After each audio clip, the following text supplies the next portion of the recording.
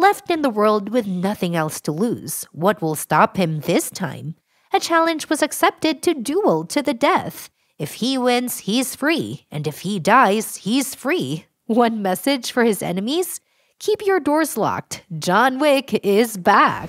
Yeah. If you are here for John Wick 4's trailer, have your seats and fasten your seatbelts as we drive right back to 2014 when John Wick first hit our screens.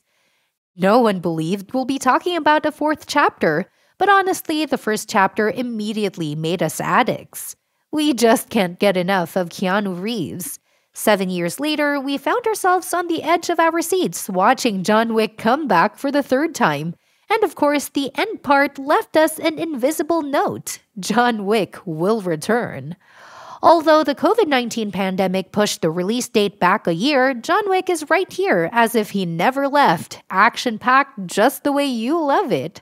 The full-length trailer of John Wick Chapter 4 was released on November 10, 2022, giving us the show of violence, impressive ensemble, quest for vengeance, and of course, fully packed with action. The final trailer for John Wick 4 was released by Lionsgate on February 16, 2023.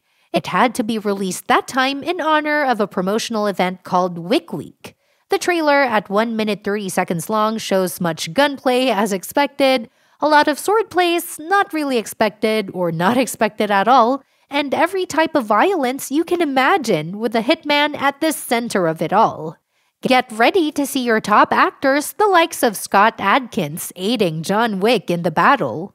Of course, no one is taking Keanu Reeves' place as John Wick, whose world will not be completely defined without the role of Ian McShane. For the fourth time, we would be seeing McShane with his incredible acting skills. McShane is reprising the role of Winston, owner of the New York Continental Hotel, who we last saw putting a hole in Wick's chest.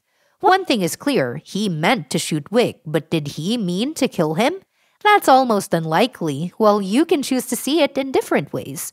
Whatever that was about will definitely be revealed in the fourth chapter. Other familiar faces confirmed for the fourth entry are Lance Reddick, who will reprise the role of Karen, the Continental Steely concierge, and Lawrence Fishburne, who will once again play the underground assassin leader, the Bowery King.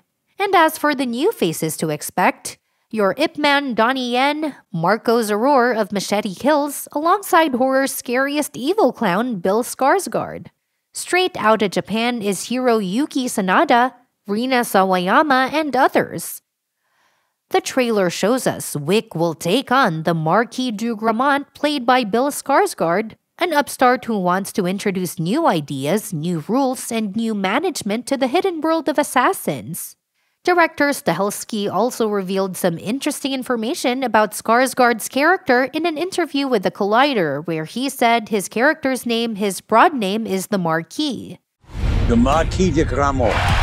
The Marquis is, without giving too much away, I wouldn't say the antagonist, but he's the one in charge of cleaning up all the messes from the first 3 movies.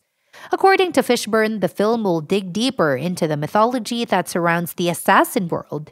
He said, "I read the script. It's really, really cool. As much as it's the same world as the other 3 films, it's just deeper. It's much deeper in terms of the code of the assassin, and the relationship that he has with one character in particular is really the heart and soul of it."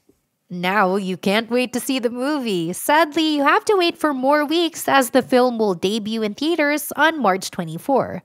This time, the production will take the action out of New York City, with filming primarily taking place in Berlin and Paris, before additional photography takes place in Japan and New York. Ready for something exciting? An action sequence was also filmed inside the Louvre Museum in France.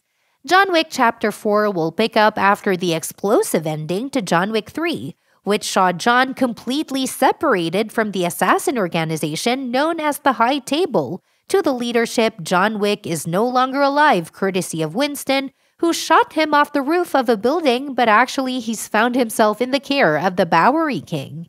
Since the beginning of John Wick's journey, the movie time has always increased alongside the pressure. In other words, this chapter is longer than the last. John Wick 1 was 1 hour and 41 minutes, the second was 2 hours and 2 minutes, and the third was 2 hours and 10 minutes. This time we are looking at a whopping 2 hours, 49 minutes with credits. That's almost 3 hours. The longer the better, yeah. One thing that we all want to know is what will happen to John in the end. Will the movie have a happy ending? While John may survive all this problem, a happy ending is not guaranteed. Stahelski said concerning that question, "Honestly, I challenge you right now. Here's a question to you. How do you effing want me to end it? Do you think he's going to ride off into the effing sunset? He's killed 300 effing people and he's just going to walk away? Everything's okay?" This only suggests at a point we might have to say our goodbyes to John Wick. Now I am a bit sad. But hey, there's hope for another chapter.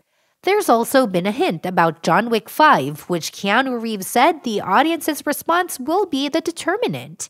According to him, they have been able to produce these movies because people love them. So if y'all like this fourth chapter, we might be seeing another chapter of John Wick soon. In the meantime, start your countdown to March 24 and let's feast. Thanks for tuning in to EntertaGaming. We hope you enjoyed our latest episode and had as much fun watching as we did making it.